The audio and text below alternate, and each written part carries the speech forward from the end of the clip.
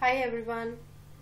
First of all, happy Ganesh Chaturthi to everybody and my warm greetings to everyone. And thank you for liking and sharing my videos.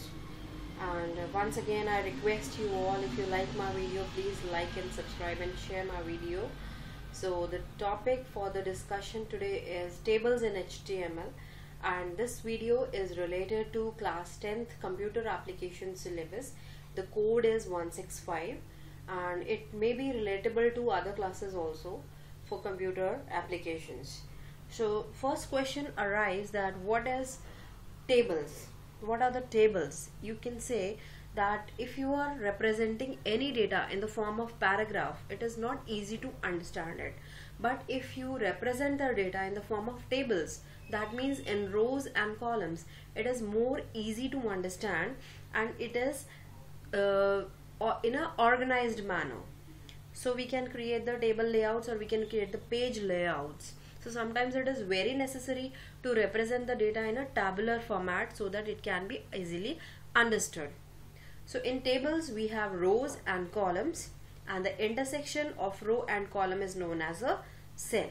So whatever data we write down in the table, it is written inside the cells.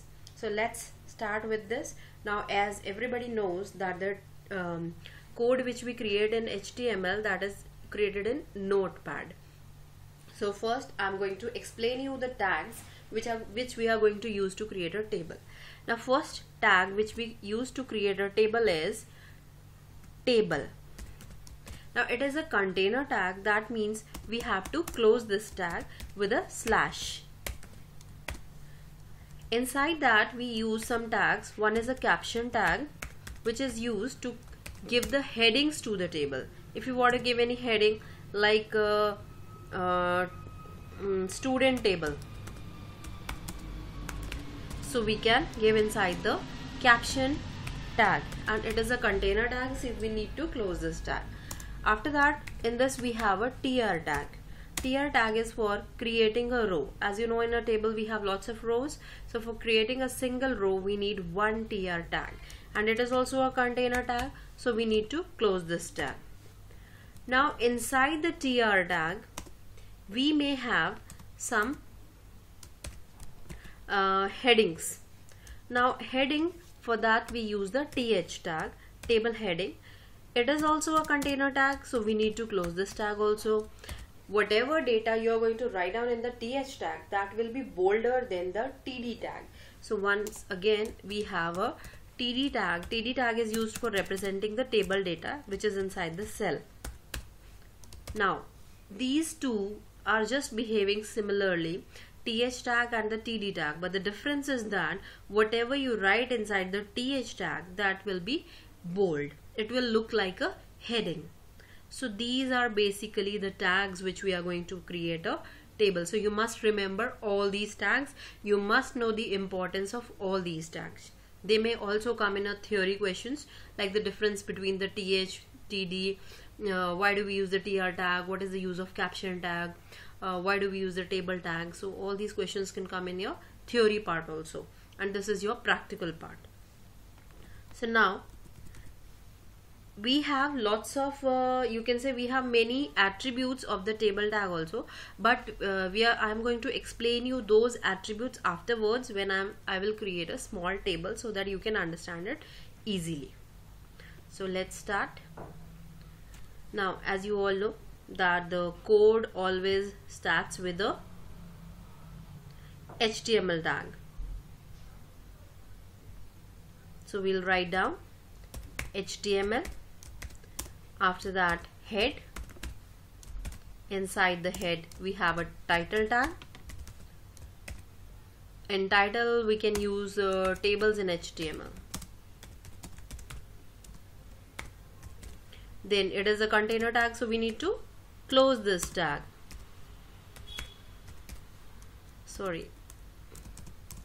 Title. Then after that we need to close the head tag. After that, body tag is going to be open. Inside the body tag we will write down the table tag.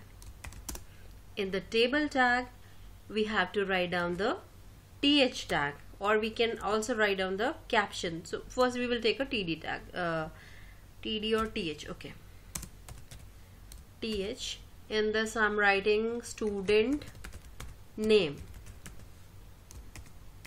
TH is a container tag, so we need to close this. After that, again I'm giving another heading, and that is marks. So we need to close this. Then we can give father name, TH, close. Okay, before this we need to create a row, that is TR. And after this, these three headings, we are just closing the TR tag. Now we will close the table tag because it is a container tag, and at the last we have to close the HTML tag. So we are going to just save it. You all know that how to save a file in HTML. Extension should be .html, or it can be .htm. So here am I writing tables demo.html. So our file is saved. Let's see our file. So here you can see file is created. We are just running the file, and you can see you have all three headings, that is student name, marks, and father name. Okay, so if I want to give any border in this, inside the table tag we have to write down the border, and we can give the value for that too, because I want a border, and this border is attribute of the table tag. So Control S. See, this is how your table is created. Now we have created a single row. Now we want to insert the values inside this. So I have to create again a new TR tag, that means a new row in which I am going to give the data. So for giving the data, the tag which we can use is TDate. Now suppose the student name is Arnav. We are just closing the TD tag. Now in the marks I want to give 70. We will close it, and at the last we will give father name like Ram Kumar. So we can close this, and at the last we have to close the TR tag. So now we have created two rows. So let's refresh the page. You can see now we have the data inside the table, that is Arnav, 70, and Ram Kumar. Okay, this is how we create the table. Now again I'm giving one more data, because so that we can easily understand all the things. So I'm just copying it. I'll change the values inside that. Here I'm writing Ritika. Suppose the marks are 60.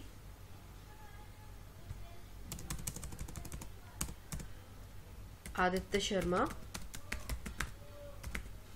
Control S. Now we have created 3 rows.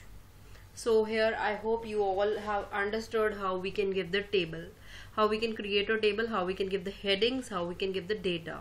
Now another thing is the use of caption tag. So caption tag is used to give the headings to the table. So that can be used inside the table tag. In this I am writing caption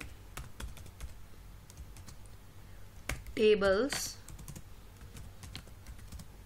in HTML. So this is also a container tag. We need to close this tag. Control S, and let's refresh the page. So you can see we have the caption. If you want to make it bold, you can make it. You can use the bold tag in before this. So we have to close the bold tag also. Let's refresh. Okay, it's not coming.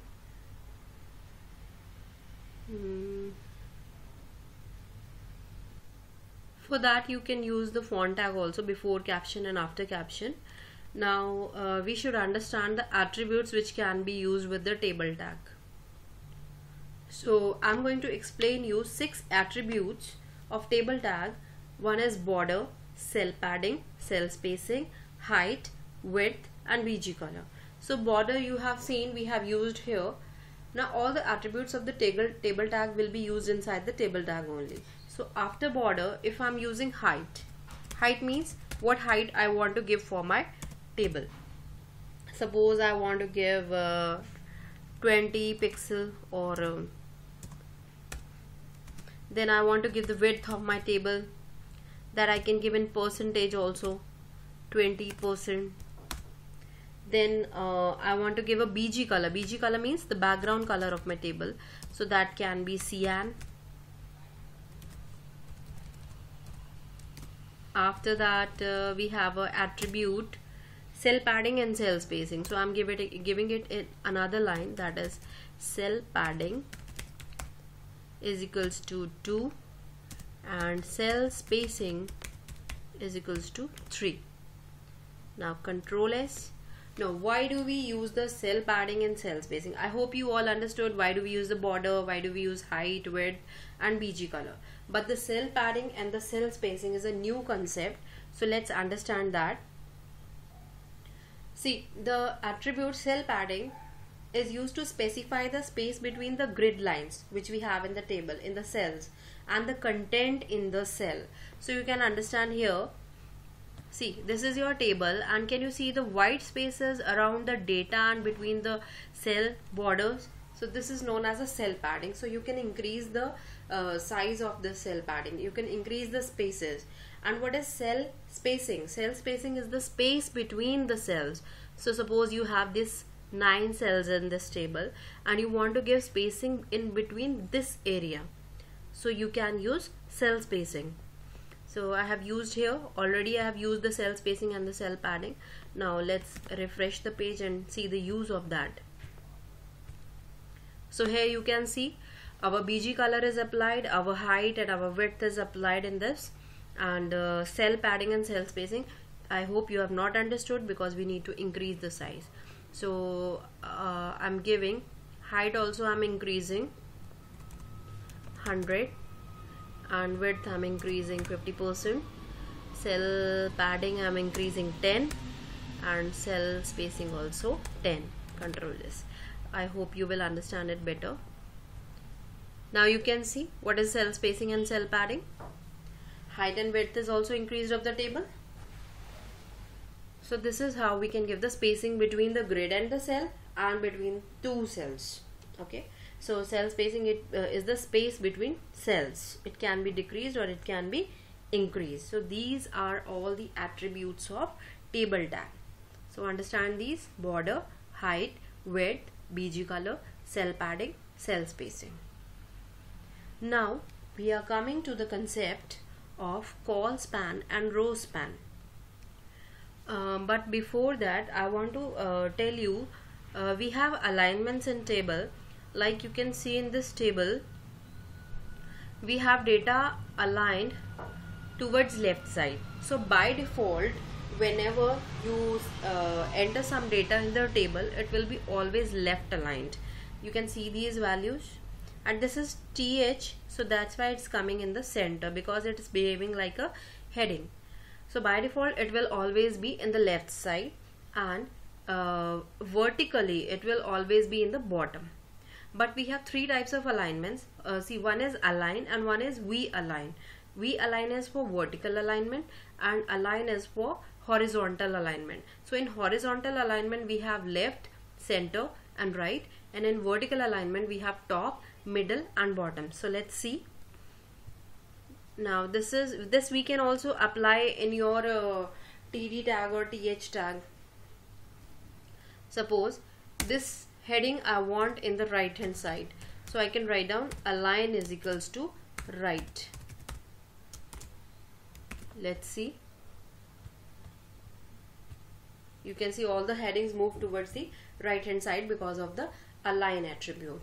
It can be also applied in the tr tag, it can be applied in th, it can be applied in td. You can apply it anywhere, and even in the table you can apply it. Like here you can write down align is equals to center, control S. Now our table has moved in the center. So we can also apply the V align. V align is for aligning the data vertically. Let's see. Suppose here I write down V align, and then in V align we can write down either top, bottom, or we can write down middle. Let's start. So this is again in center, but our columns, our cells are not in not height wise, so that's why it's not visible to you, but otherwise the data is aligned towards the bottom, or we have written in the middle. Now next thing is col span and row span. Sometimes you might have seen that in any table some rows or some columns are merged. We need to write some data in an expanded form, so for that we need the spanning of columns and rows. Now the columns and rows of a table can be spanned by col span or row span attributes.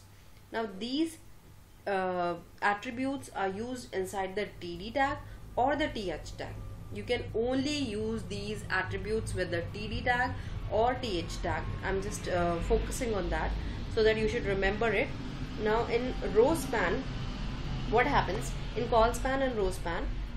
In row span, it merge specified number of rows in one cell, and in col span it is used to merge the specified number of columns in one cell. So let's see. Suppose I want to merge, okay, let's take an example of this table. In this we have student name, marks, and the father name. If suppose in marks I want the marks of theory also and practical also, so I can use that. I can insert another row here,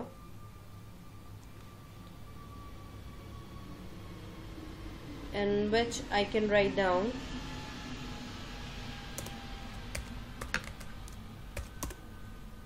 again the name.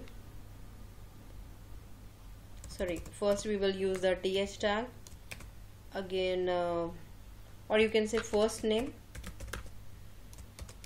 close this.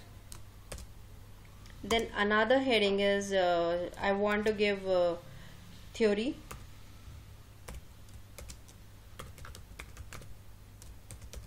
then th close, then again th, and I want to give the practical marks. For that we have to close this th, and last we have the father name again, so we can say the last name,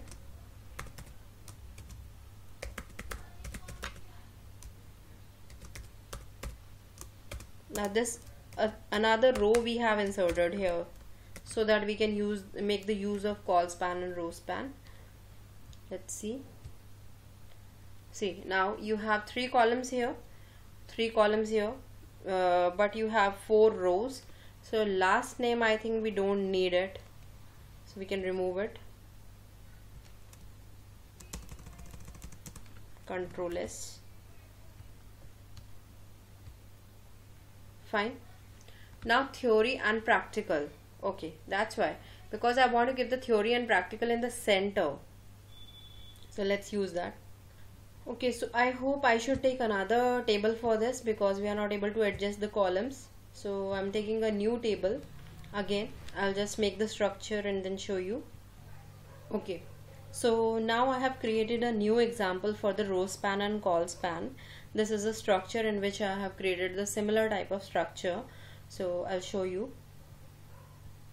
This is my row span and col span structure. Now this is a table because till now we don't have any rows and columns.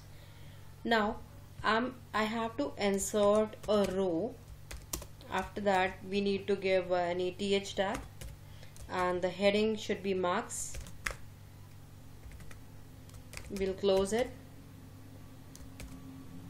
After that, I want to merge two cells in a row. So for that, or we can say two columns, we need to merge two columns.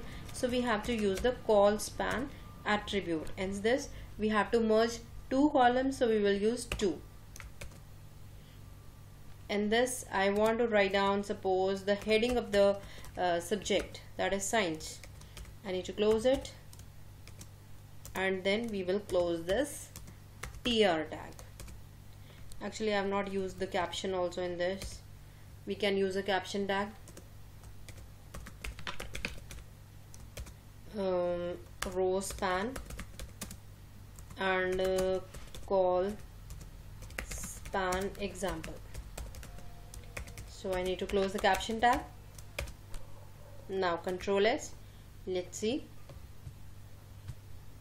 Here you have two cells, that is marks and science. Okay.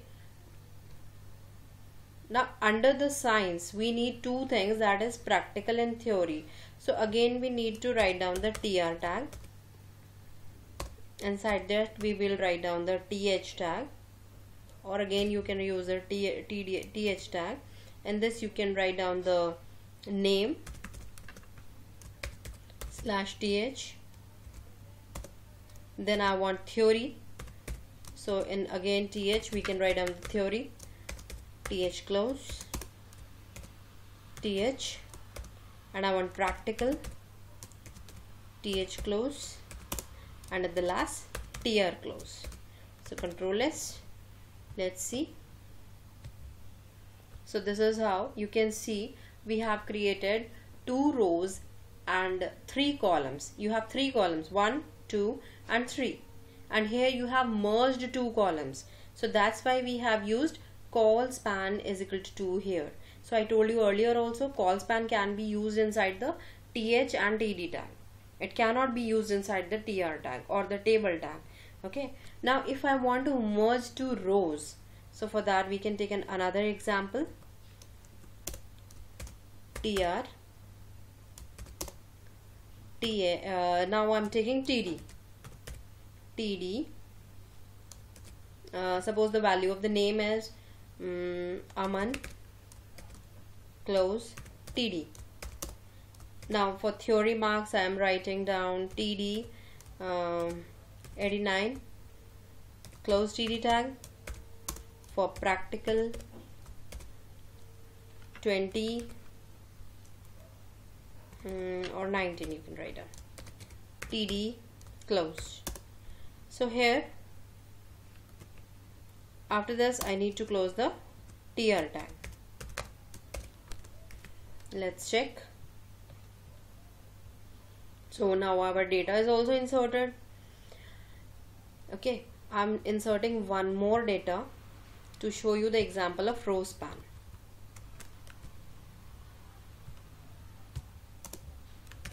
And this we can write down Aarti.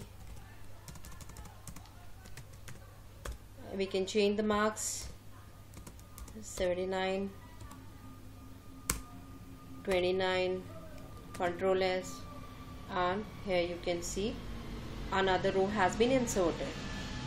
If I want to merge the marks of, I want to merge the name Aman and Aarti. I want that in a single cell. So what I have to do, you can see here, these are 2 rows, Aman and Aarti, 2 rows. I want to merge this Aman Aarti. So what I can do, in here I can write down row span is equals to 2. Now we have written row span is equal to 2 and Aman. I don't need Aarti now, so I have to delete this heading. We will save it and refresh the file. So here you can see now Aarti has been deleted and only Aman is there in the single cell, and you can easily understand what is the use of v-align. So here we can use the v-align to align this Aman at the bottom or at the top. Let's use that also. I told you to align this in TH tag. So here we can align, align is equals to bottom, V align, vertical align, Control S. You can see Aman is at the bottom. Similarly, you can give the top also, middle also, and bottom also. So I hope you understood the concept of call span and row span. Here we have given the call span because we have merged two columns, and here we have merged two rows, so that's why we have given the row span is equal to 2. So you can understand the code, or I'll make this visible for you in a single format.